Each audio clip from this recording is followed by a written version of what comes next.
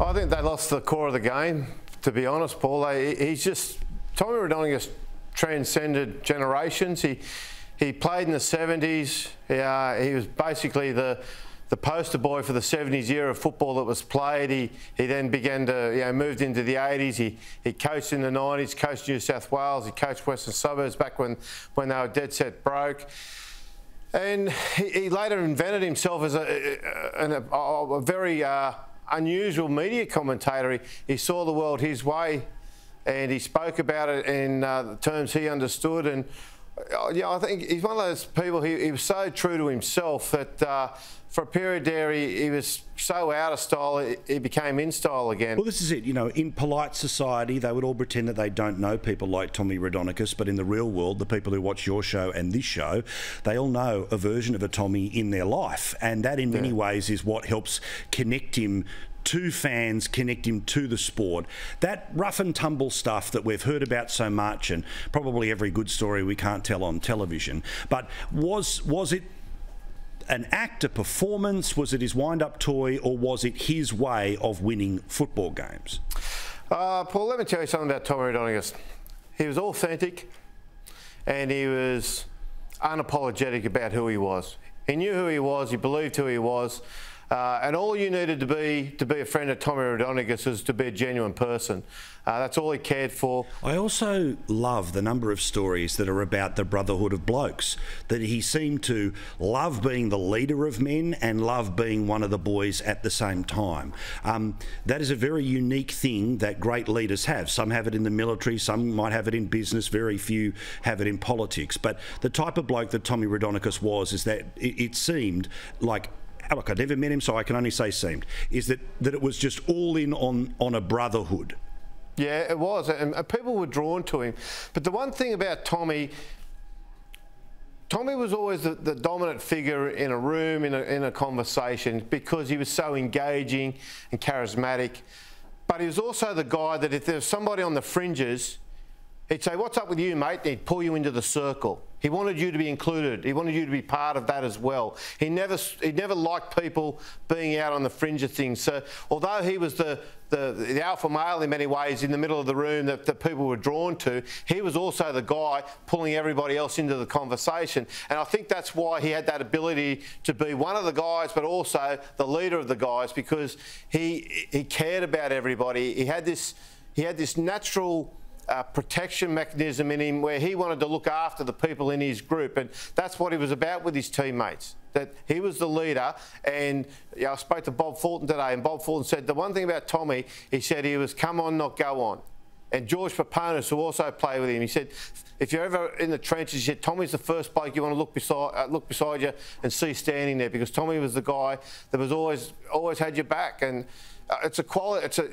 In many ways, sadly, it's an old-fashioned quality these days. It's frowned upon in some circles these days to be that kind of man, but he's the man that a lot of men want him to be. Give me the one great Tommy Raudonikis story. It's late enough at night. Everyone's an adult who's watching. If there's a sook who wants to complain, piss off to the ABC. Tell me a good Tommy story.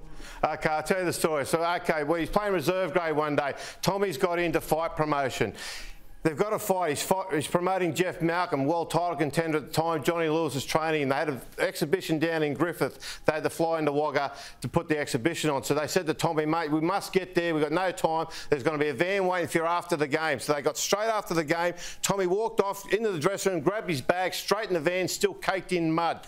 On the way to the airport, he yells out, "Stop!" The driver has to hit the brakes. He looks around, what's going on? Tommy jumped out of the van, straight into a bottle shop, comes back with a carton of cans, sits back, kicks the boots off, starts having a beer.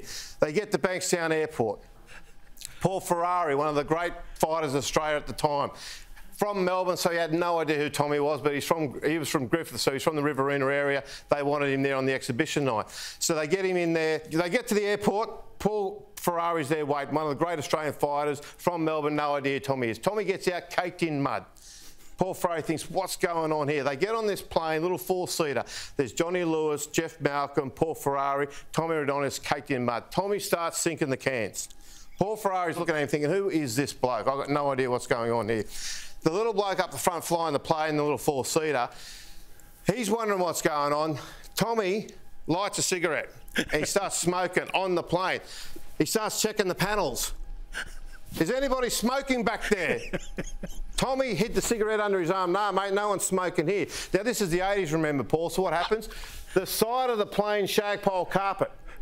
Tommy's got the cigarette up against the shagpole carpet. What else can happen? The plane catches fire. So the plane's on fire. So what happens there?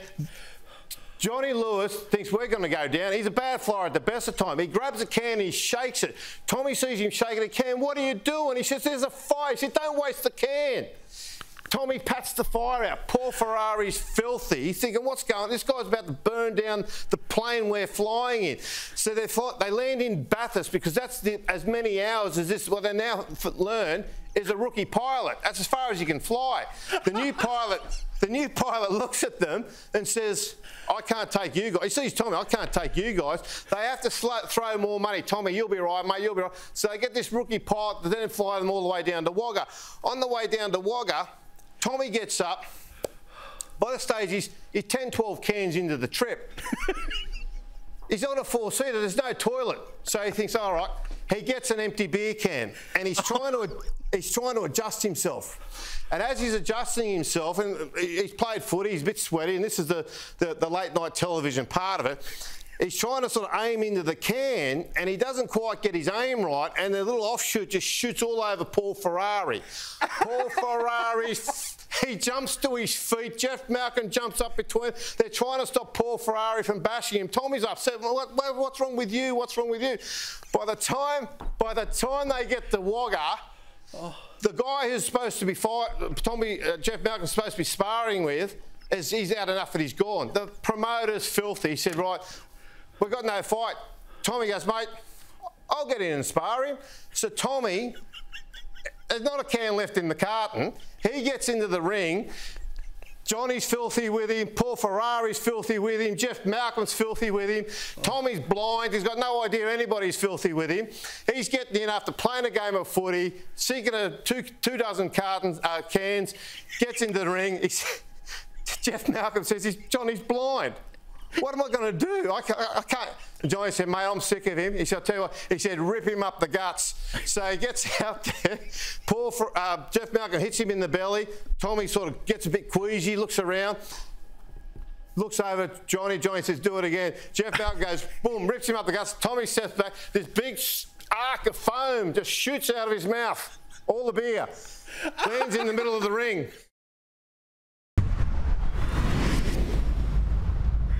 Oh, he then apparently stuck around with the blokes who helped clean it up.